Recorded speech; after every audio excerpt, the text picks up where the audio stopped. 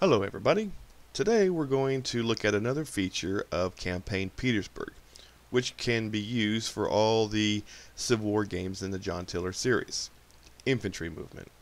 I consider this skill to be the most important aspect of the game that you will need to master. Before we start moving units and showing you the different methods that are used to move infantry, we need to understand a few basic concepts. First, within each hex that you move into, you are expending movement points. The rate at which you expend these points will be determined by several factors. These include the type of terrain that you have, clear versus woods versus crossing over streams and over elevations. Also, formation. There's basically two types of infantry formation. There's the line of battle, which you'll see most of these are already in, and then there's column formation. We'll take a look at that. Additionally, the state of your unit will affect how and where it can move.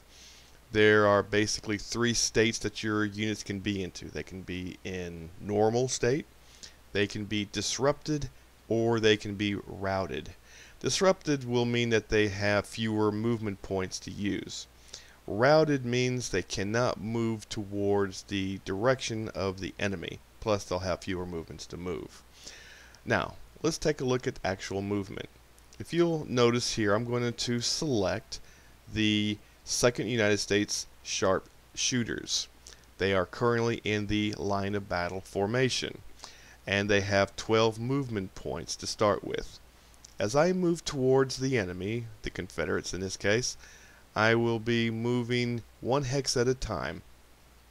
After selecting the unit, you will choose the hex you want to move into and then right click. If you are close enough to the enemy, they may take opportunity fire, as in this case. If I will right click again, and notice as each time I move, I am expending movement points. This is the basic concept for moving infantry in line of battle. By the way, when you're moving towards the enemy, it's safest to be in line of battle, because if you're in another formation like column, you'll take more casualties. Plus, when you fire, you'll have a better opportunity to inflict casualties upon the enemy if you are in line of battle.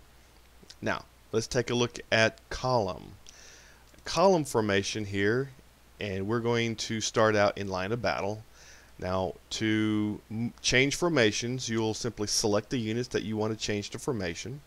Move over to the toolbar, select change formation button, and press it, and you are now in column formation.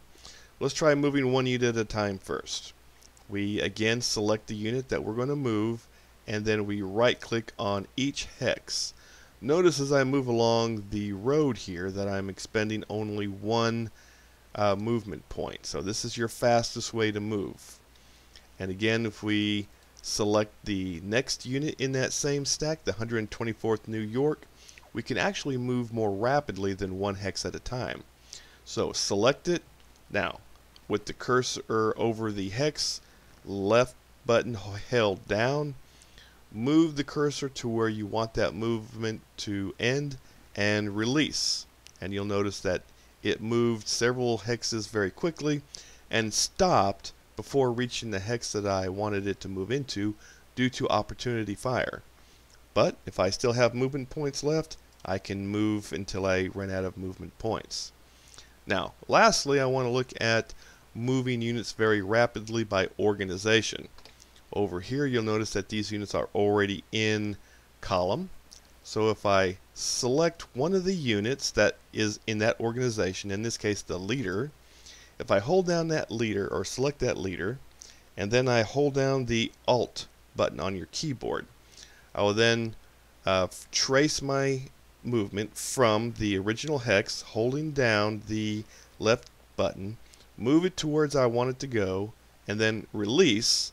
All the units in the organization will move. Now, there are other aspects to movement that you'll need to master. Have fun, and again, thank you for playing the John Tiller Civil War games, and in this case, the Petersburg game.